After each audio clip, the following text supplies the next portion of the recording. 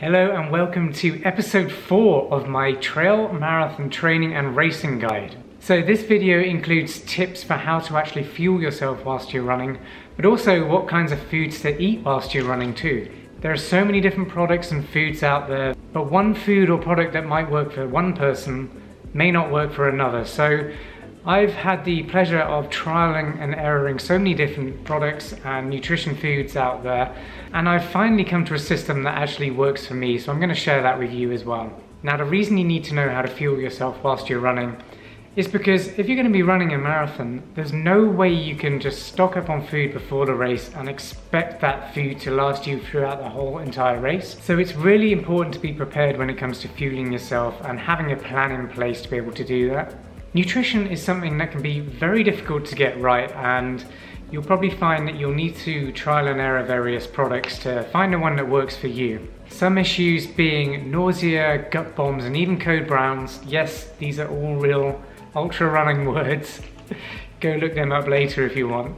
But my point is, if you can't fuel yourself during a trail marathon, then you're gonna really struggle come race day because you need fuel to keep going essentially. So you need to be able to take on fuel whilst you're running. So personally, when it comes to fuel for running, I like to go as natural as possible, and I don't like sugary products. Sugar in your nutrition causes spikes in energy levels, and those spikes are relatively short-lived, and that's not what you want when you're endurance running. You want to be keeping a steady energy level throughout your whole race and even your training runs. If you're struggling with your nutrition and you're not really sure which one to go for, I personally would recommend one called Tailwind Nutrition.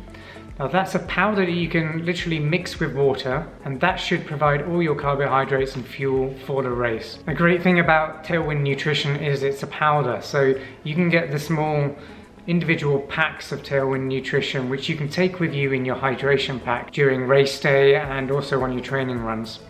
So it's a very convenient way to carry your nutrition, and it's very lightweight too. One of my biggest pieces of advice would be don't overlook natural foods. Just because they're not branded or marketed does not mean that they do not work for ultra running. So many people, many vegans in fact, use natural foods during races and they swear by it. Myself, I'm not 100% vegan, I'm a plant-based athlete. Now what that means is I'll occasionally eat some organic fish and chicken, but not all the time, and this is very much a treat for me. What my main diet is whole food, plant-based. And the great thing about that is you're not really mixing your foods with sauces and all kinds of things that you don't know what is in there. And that's the whole point of whole food plant-based diet, is it's natural. It generally comes out of the ground, grows on trees, and you know what you're getting. So as a general rule, these foods are going to be good for you. So a quick rundown of the sorts of food I'm going to be eating on race day. About 1 hour before the race starts, I'll have a banana. Bananas are excellent slow release energy foods, and I absolutely love them for racing with. I'll also have bananas at aid stations too. Many aid stations will provide sliced bananas, so I always stock up on that and take them on the go with me. So some other natural foods that work really well for me during trail marathons and even ultra running include dried apricots, nuts, so that includes things like almonds and hazelnuts I really like as well. And oils as well. So olive oil, if you can think of a way of storing it, maybe get a small vial.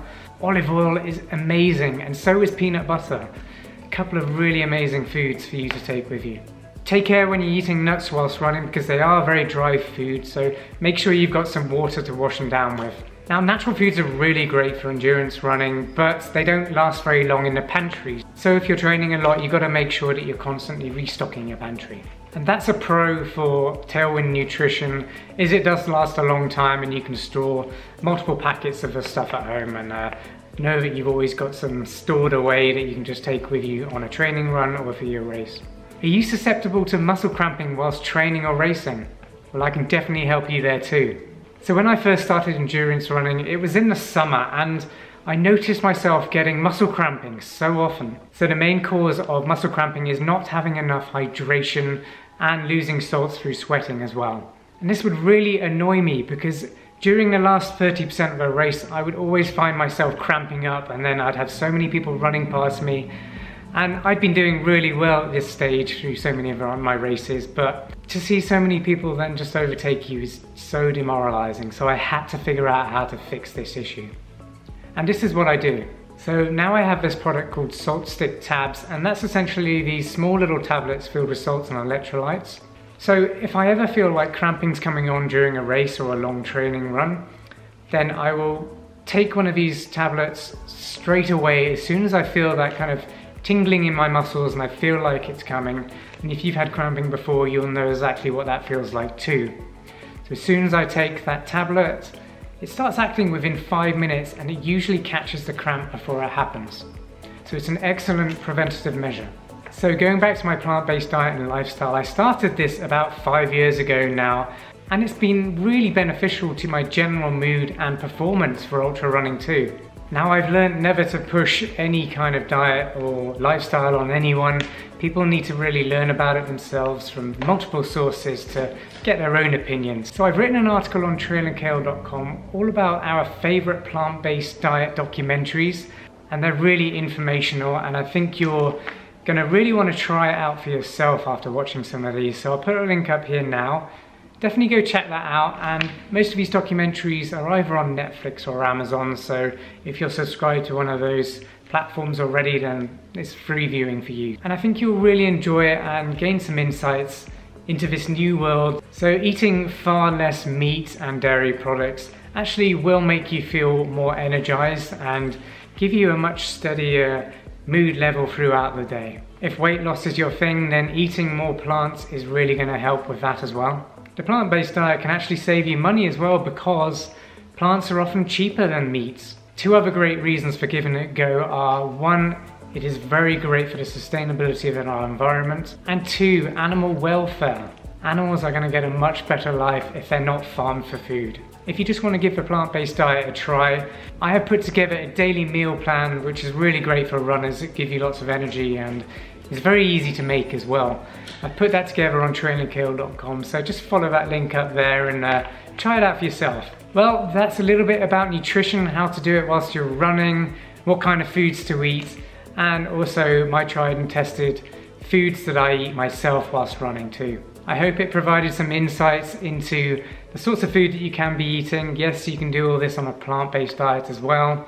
And hopefully some of those links will help guide you in the right direction to maybe trying it out for yourself.